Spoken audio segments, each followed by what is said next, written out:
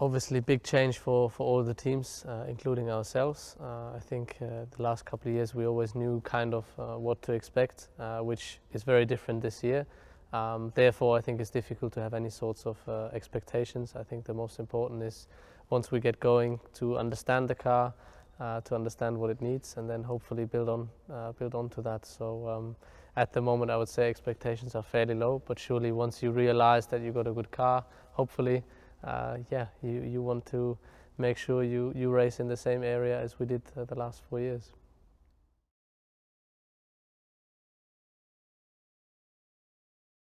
Generally, you always try to prepare as much as you can. This year, obviously, with so many new challenges, it's a little bit difficult to prepare for the unknown, but you try to understand as much as possible before you start. At the moment, it might be a little bit more guessing rather than knowing what is coming, because we haven't driven with the new engine, we haven't driven the new car. So we try to obviously prepare as much as we can, and we'll find out more after the first couple of tests and after the first Grand Prix.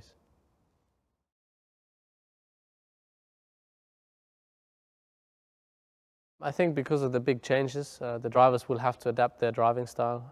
You will have to watch after, look after the car, look after your fuel situation. So it might be a little bit different in the races compared to what we used to. I think everybody will get used to it, but surely it will take some time to adapt. And certainly if you look across the weekend, it will require the driver to simply adapt to what needs to be done.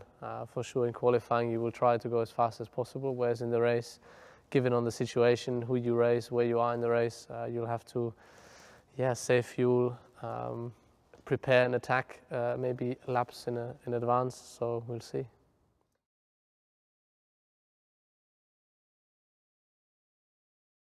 Being a part of the team, you realize how big the changes are that we will face for this season. And as always, the bigger the changes, the more time for everybody, drivers, engineers, people in the factory, etc., to adapt new challenges. And therefore, I think we will probably see more retirements than that we're used to in the past, because obviously we understood the cars fairly well. That's for all the teams, and now everything is new. So I think that mistakes will happen for everyone. The question is who does the least mistakes, and obviously the target is not to do the same mistakes twice, but surely we'll all have to learn, and therefore there will be things happening, I'm sure, but I think it's normal after such a big change.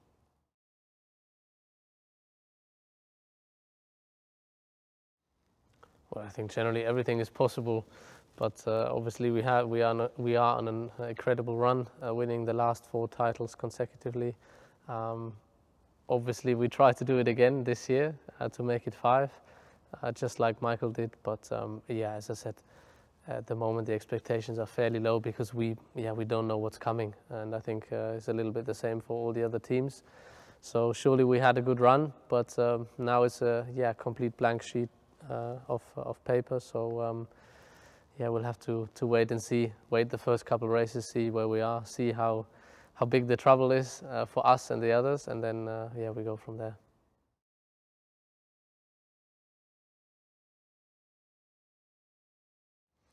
Well, I'm really looking forward to race against Daniel in the same team. Obviously, we have a little bit a similar background coming from the Red Bull family from early on in our career, and I think it's nice for him to get the chance, and I'm sure he will try his best to give me a hard time.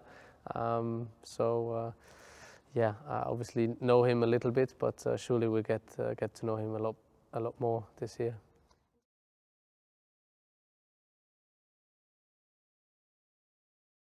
I think having a new teammate generally doesn't really change that much. In the end, it's a different name. A different guy, but I think the team is used to obviously to work with different drivers, and surely the first year might be difficult for him, for the team, just to get to know each other. So I might have a little bit of an advantage there, but on the other hand, he's very talented, he's very bright. So I'm sure he will adapt very quickly, and yeah, as much as I know the team, you know, they will help him as much as possible, so that in the end we are, you know, the strongest team that we can be.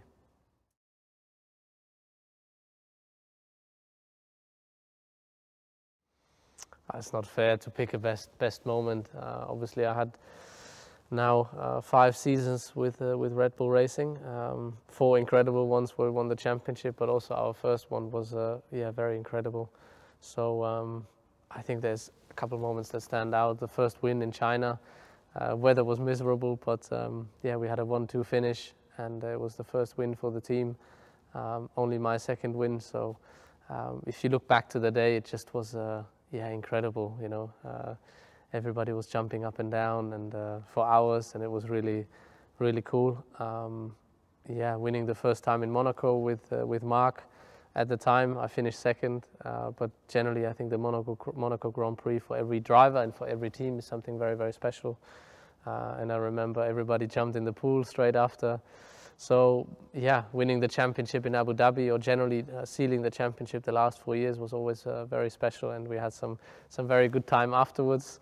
Yeah, doesn't matter where, Abu Dhabi or karaoke bar in Japan. So yeah, you know, there's a lot of memories that yeah, will stay there forever.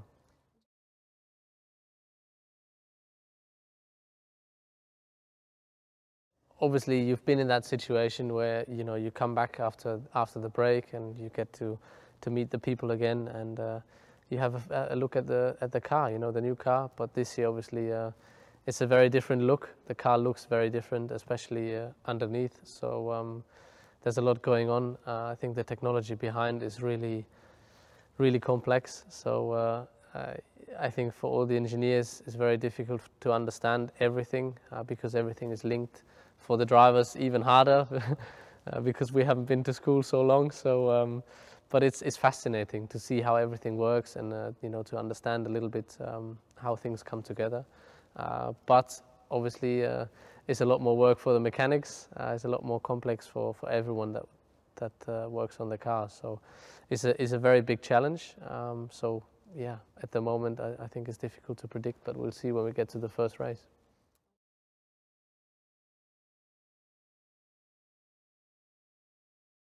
Yeah, obviously we all had the opportunity for our future to pick our number. I'm very happy to go into the season with number 1 because obviously that means that we won the championship the year before. But other than that, I picked number 5. Very simple, because first time I won the championship in Formula 1, I had number 5 on the car. Generally number 5 I think was very successful in Formula 1. Nigel won the championship, Michael won the championship with number 5. And I have a very good memory to number 5 on my go-kart. I had a very, very good season back in 2001 with a lot of wins. So yeah, I just seem to like the history of number 5.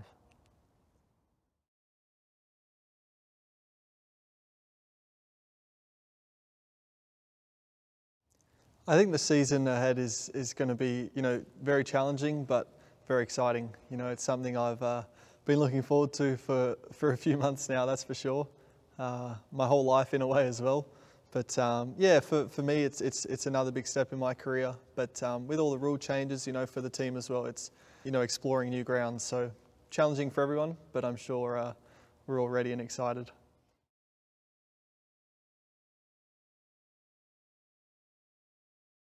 It's a good time to, I think, change team and come in with all the, you know, the other changes happening in F1, you know, in 2014. So it's you know, I think probably going to level things out and give me, you know, the best chance possible to shine, I hope.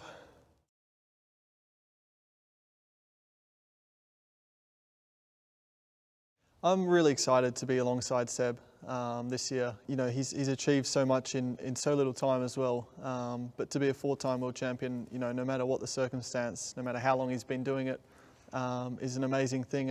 And I have a lot of respect for that and a lot of respect for him. So I'm just really looking forward to learning as much as I can, and hopefully, you know, challenging him. Of course, you know, I want to try and get some success. But to do that, firstly, I have to respect him and then go forward from there.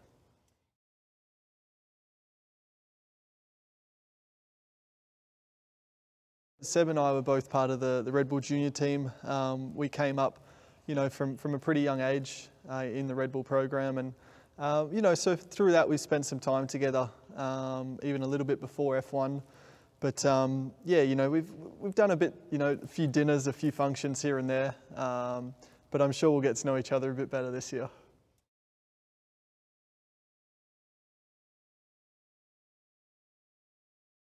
So the honey badger, I have it on my crash helmet. Yeah, it's an animal I discovered a few years ago. It's known to be probably the most fearless animal in the animal kingdom. So it's very, you look at it and some pictures of it look quite cute and cuddly, and it seems pretty laid back. But as soon as it wants something, or someone crosses his territory in a way he doesn't like, he turns into a bit of a savage, and he'll go after anything.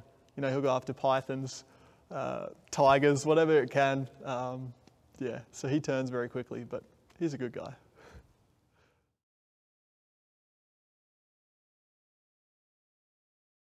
Definitely, prepared and excited for Australia.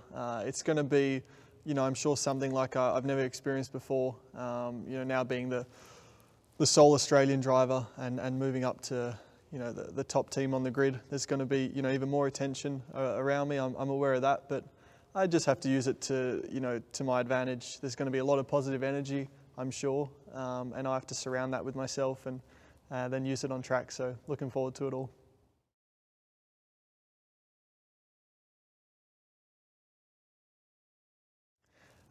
Expectations is honestly not really a word I like or like to use so much. I think the way I see it is, instead of having expectations, I don't want any regrets.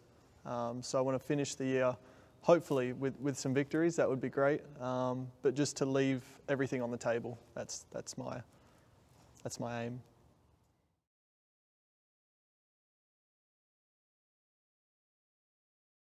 Number 3 on my car. It was the first number given to me when I started racing. So when I applied at my local kart club, they sent back in the mail, my my karting license and the number 3, and then it just stayed with me pretty much all through karting. And I was also a fan of Dale Earnhardt. He was very famous for his number 3 in NASCAR for many years. So there's a few things going for it which I'm happy about.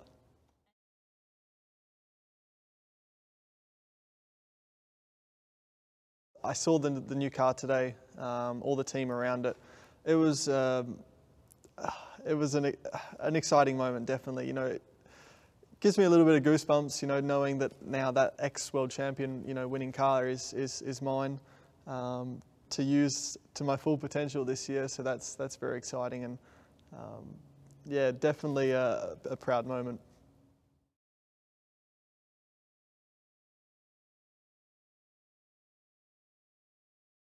Well, the reset button has essentially been pressed for the 2014 with a big regulation change.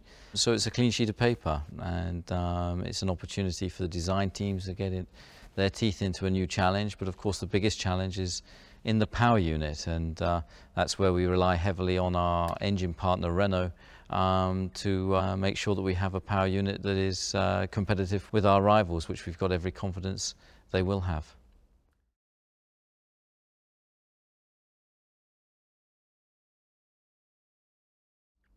I think the new regulations are going to have an effect on racing this season. It's going to be a different type of racing because fuel economy is now crucial, as we're limited to 100 kilos of fuel to start a Grand Prix with. So there's going to be a much more tactical approach to the racing, and that's going to be another challenge for the teams and drivers.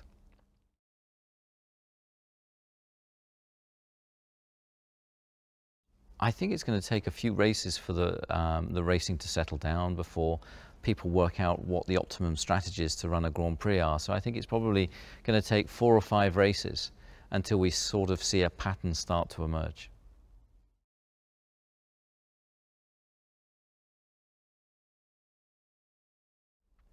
I think it's dangerous sometimes to be overconfident that you have all the elements in place for the start of any season, and we've enjoyed great continuity the last few years, and we've got a strong driver lineup, we've got a strong technical lineup, and we've got great strength and depth within the team. But you can't take anything for granted, and Formula One, like any sport, can be unpredictable at times.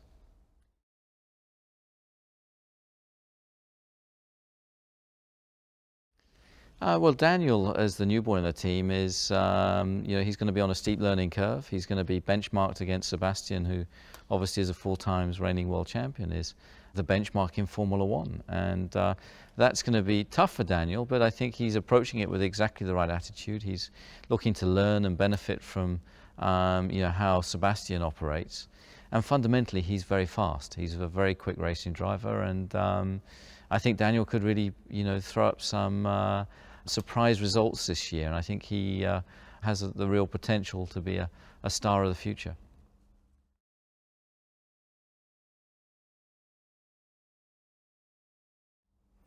I think the key elements this year will be, obviously the engine is going to be a crucial factor, and I think reliability of the power units is going to be critical, and I think that obviously whoever has the most powerful, reliable power unit is probably going to come out on top. So it's a game changer in many respects, the regulations for this year, but we look forward to the challenge.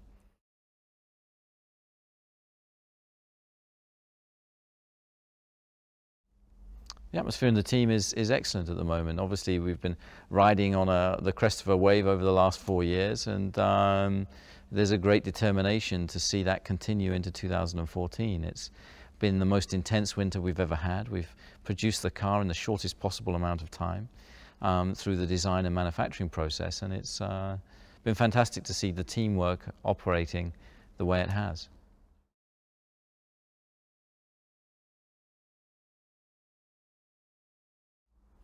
The main focus is obviously to approach each event and get the best out of each event. It's a long season, a long calendar, and it's important to optimize your chances at each individual race, which is the way we've conducted ourselves previously and will be no different this year.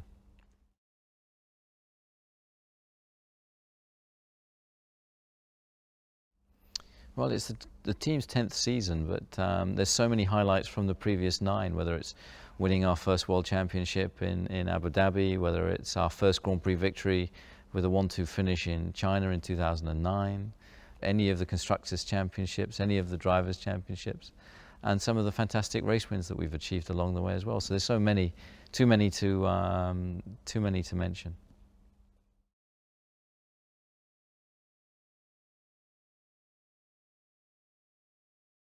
This season we've got 2 big regulation changes. The first one, which we've known for some time, is the engine change. We've gone from the normally aspirated 18,000 RPM V8s to a turbocharged 1.6 litre V6 with a much higher electrical content, so KERS in layman's terms, and a very strict fuel consumption. So not only have a 100 kilos maximum fuel for the race, but we also have a maximum consumption, or flow rate if you like. The old engines, for reference, were using around 160 kilos, so it's a big reduction in fuel. And that of course means that there'll be a lot of strategy in the race. Most of the races we anticipate will be fuel capacity limited, so we'll have to save fuel through the race, which will mean different driving styles, compromising lap time at times to save fuel, which obviously means how you then use your remaining fuel. Do you go out quick at the start, try and break away and then save fuel? Do you save fuel early in the race and try and sprint later in the race? All those sorts of things will come into play. So I think it's a big technical challenge. They're hugely complicated engines compared to the V8s to install, where the V8s were sort of a very well-known package. These engines, the engine itself is easy enough to install, but then of course you've got the turbocharger, the intercoolers, the electrical side in terms of the motor generator units, where the batteries, much bigger batteries. Bigger batteries mean bigger conditioning boxes for the batteries. It also means more cooling for those batteries, so that means more radiators on top. So roughly speaking, the radiator area on the car has doubled compared to a V8, and that of course is another challenge, how you cool the car with such a big heat rejection requirement. So it really is a big change for us. The biggest engine change, without doubt, that we've had since the turbos disappeared in the late 80s. Arguably much bigger because of all the electrical side of it. So we've got that to cope with. Obviously Renault, our partner, are the big players there in terms of the package itself. Our job is to install this in the neatest and most performant way we can. And on top of that, the second big changes really revolve around the aerodynamics. What sounds quite a small change, which is a 75 millimetres, that's roughly 3 inches reduction in the width of the wing on each side, and that was done to reduce the chances of a wing being knocked off when two cars touch in a sort of dogfight, if you like. But it has a big aerodynamic effect. Before, the front wing end plate allowed us to put the flow off the tip of the wing outside of the front wheel. Now the front end plate's right in front of the front wheel. It's in about the worst possible place. It's not inside, it's not outside. And that means that the majority of the flow now stagnates in front of the front wheel. A little bit of it finds its way outside, the rest comes inside, and in doing so makes quite a mess. The front wheel wake effectively, or the combination front wing and front wheel wake, becomes much bigger. That causes all sorts of problems downstream as you approach the side pod and the diffuser. On top of that, we have a lowered nose, which I think is supposedly be done on the grounds of safety. It's meant to reduce the chances of a car being launched if one car hits another, in the manner that, for instance, when Mark Webber went up the back of Kovalainen in Valencia a few years ago.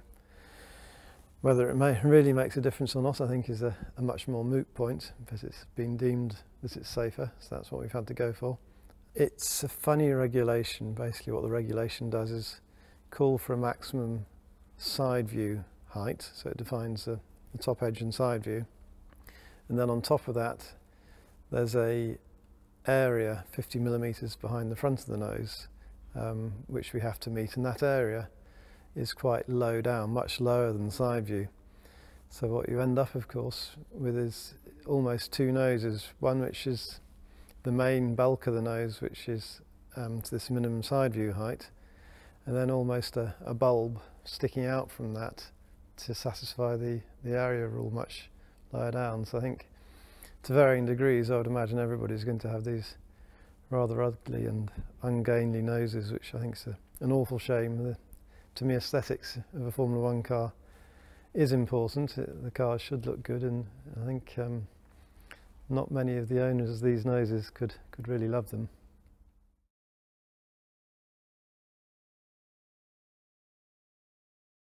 Regulation changes which involve aerodynamic changes, and therefore how you deal with those aerodynamic changes and how you try to make sure that the mechanical package and the tyres work in harmony with those aerodynamic changes is always a challenge. So I think the rule changes we've had on the aerodynamics certainly present new challenges, there's no doubt about that. Some trepidation, of course. We had a competitive car at the end of last season. With these big changes, that all is history, and it's going to be a challenge of who comes up with the best solutions for these new regulations.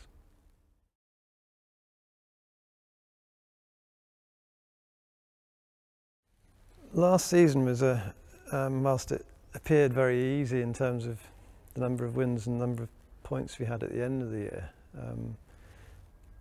the sort of critical area around August last year, then it was a very tight battle. Mercedes seemed to be having good impetus. Ferrari and Fernando had a very good start to the season, and they certainly couldn't be ignored. So we were feeling far from comfortable as it was going to be an easy ride through the rest of the year to the championship. So we put a lot of effort into the development of RB9, last year's car, through June, July, August, September. Inevitably that brings with it the compromises that we of course have limited resources, and while we're developing RB9, then that meant that work wasn't going into the new car RB10, which, given the magnitude of the regulation changes that we've had over the winter was without doubt a compromise compared to what we'd have ideally liked to do, but we felt that we needed to do that to try and win the championship we were in, and then handle the, if you like, the pressures of timescales that resulted from that decision. So I think time really has been our biggest battle, that we haven't had the time to do as much research as we'd have ideally liked on the background of the car before we had to commit to the fundamental hardware of monocoque and gearbox case.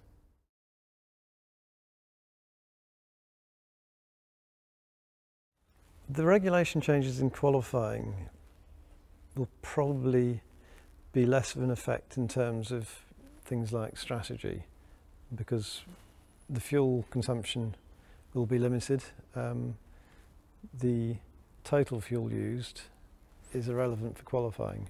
And then the electrical uses, if you like, the KERS usage is simply using programs to optimise. So I don't think the regulation changes in terms of the engine will have a big effect from a strategy point of view. It may well be that some engines perform better in terms of their qualifying because fuel consumption is less of an issue than it is in the race. Equally, obviously there's all the other factors that of course come into play, like tyre usage, so we might very well have a similar case to last year where some cars are easy on their tyres and perhaps then struggle to warm them up and get them to work properly in qualifying, but have a very good race pace, and vice versa.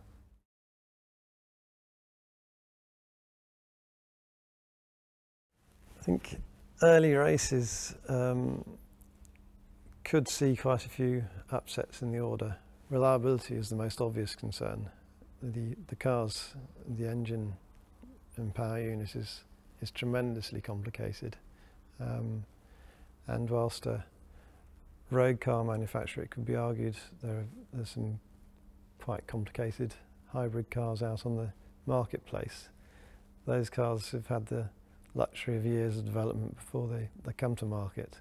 We've got 3 tests, so 12 days or whatever that is, and then we're off to the first race. So it's a very compressed development schedule with something so complicated that is going to bring a lot of pressures and a lot of problems and probably quite a few breakdowns. So I think reliability will be a big issue at the start of the season. Equally, everybody finding their feet in terms of how to use the engines, how to best cope with the total fuel limit, how to cope with the aerodynamic changes that we've had, how to get all that to work with the new tyres. The tyres have been made harder over the winter to cope with the extra torque of the new engines. So all those things I think make for quite an unpredictable melting pot in the early races.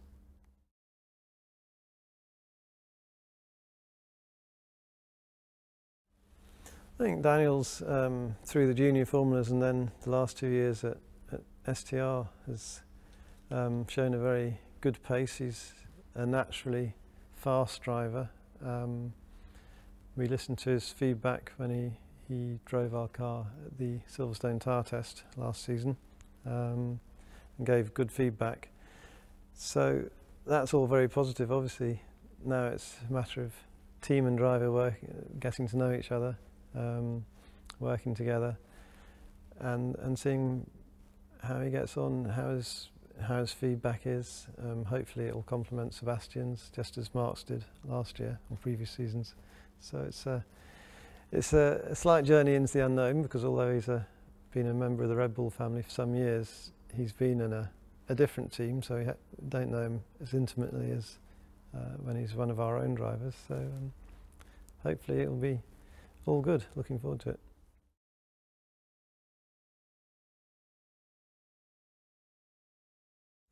Have I enjoyed designing the RB10? Yes, I have. It's been a lot of pressure, a lot of long hours for everybody in the factory. It was a very compressed design schedule because of the fact that we'd chosen to continue to develop RB9 in our championship battle quite late into the season. That really put the pressure on for all of us to hit the deadlines. But the pressure can be a good thing. It can be stimulating. It doesn't always seem so when you're kind of leaving the factory at some antisocial hour in the evening and gulping down a quick supper before going to bed.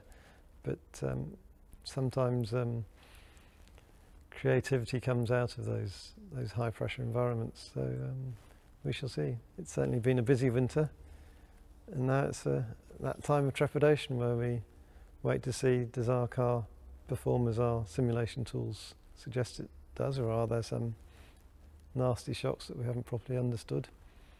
What's everybody else been up to over the winter? When you have a big regulation change like this, then of course we all individually as teams go away and do our bit and do the best job we can, but we've got absolutely no idea where that leaves us relative to our competitors. So as I say, it'll be a slightly nervous time seeing where we are in the upcoming tests.